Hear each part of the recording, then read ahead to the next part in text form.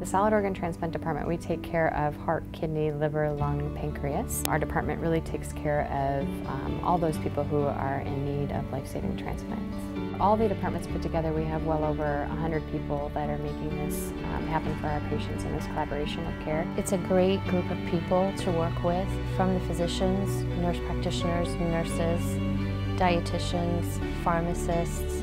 It takes so many people to make this process work. Today's day and age, the multidisciplinary approach is becoming broad across the hospital. Everybody's had to collaborate from the very beginning, when transplant began. So it's really that multidisciplinary approach that is in every organ, regardless. We have a very strong core of people that eases the patient into a very life-changing process. It's what we call their second, usually their second birthday. That's how we celebrate it. I'm Dustin. Today, I'm 2.5 years old. My name is Myla Santos, and I'm 2 years old. I'm Thomas. I'm 7 months old. A new lease on life is what I have.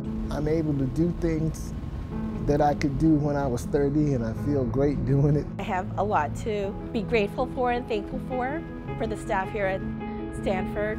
The team at Stanford truly understands that this is not an individual going through the journey. It takes a family and it takes a caregiver. I have the honor and privilege of taking care of these patients. They are wonderful to work with. They have been through so much in their lives. They're very grateful, they're very giving, they're very compassionate, and they're very, very thankful for that gift of having a second chance at life.